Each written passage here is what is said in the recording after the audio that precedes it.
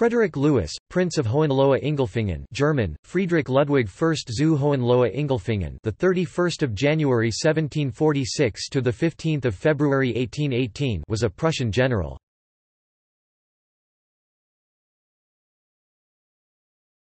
Topic: Biography.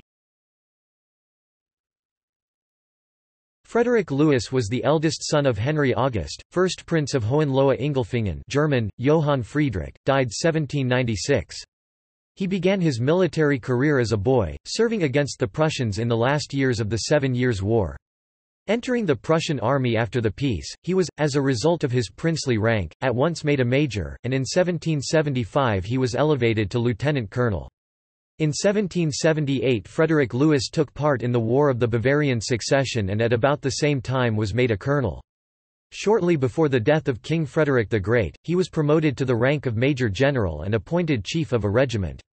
For some years the prince did garrison duty at Breslau, until in 1791 he was made governor of Berlin.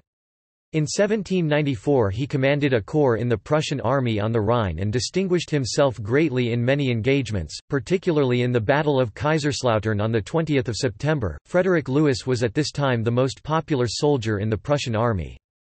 Blücher wrote of him that he was a leader of whom the Prussian army might well be proud. He succeeded his father in the principality, and acquired additional lands by his marriage with a daughter of Count von Hoym. In 1806 Frederick Louis, now a general of infantry, was appointed to command the left wing of the Prussian forces opposing Napoleon, having under him Prince Louis Ferdinand of Prussia, but, feeling that his career had been that of a prince and not that of a professional soldier, he allowed his quartermaster general, the incompetent Oberst Colonel Christian Karl August Ludwig von Massenbach to influence him unduly.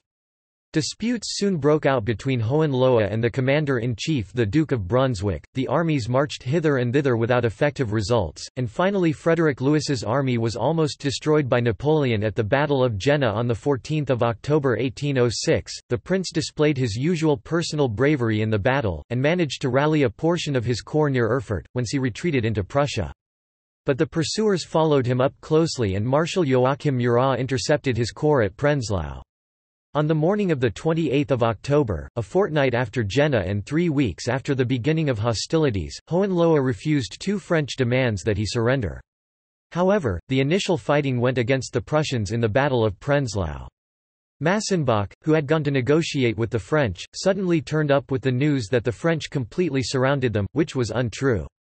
Influenced by his chief of staff and assured by Murat, on his honor, that 100,000 French had encircled his forces, Hohenlohe capitulated with 10,000 men. In fact, Murat had no more than 12,000 near Prenzlau, including only 3,000 infantry. Frederick Louis's former popularity and influence in the army had now the worst possible effect, for the commandants of garrisons everywhere lost heart and followed his example. The capitulation of Pasewalk occurred on 29 October, the capitulation of Stettin on the night of 29 to 30 October, and Kustrin surrendered on 1 November.